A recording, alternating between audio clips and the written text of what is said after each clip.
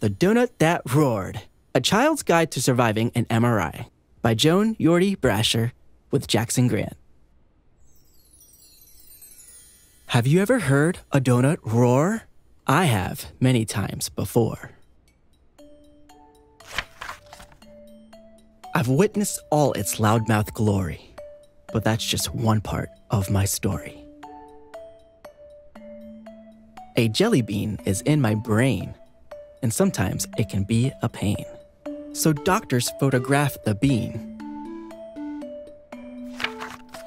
with a great big noisy donut machine. At first I was nervous. Well, wouldn't you be? But soon it was easy as 1, 2, 3.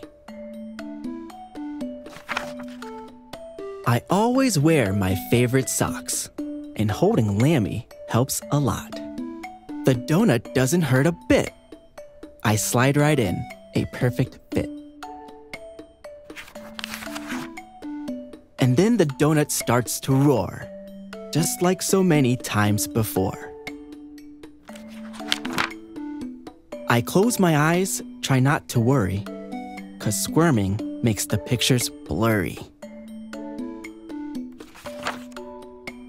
I tell myself, don't wiggle about. Breathe in, breathe out. Breathe in, breathe out. Just when it gets extremely boring, the donut finally stops its roaring. Another scan is done at last. It's time to do my happy dance. My friend from Child Life gives high fives, and then my family all arrives. Waiting for me is my mother, my dad, my auntie, and my brother.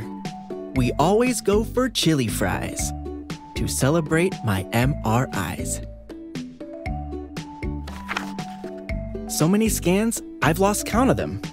And now that donut is a friend. Its pictures help my doctors know just how to help me heal and grow. So, if you need a scan, or 3, it's not so bad, just wait and see.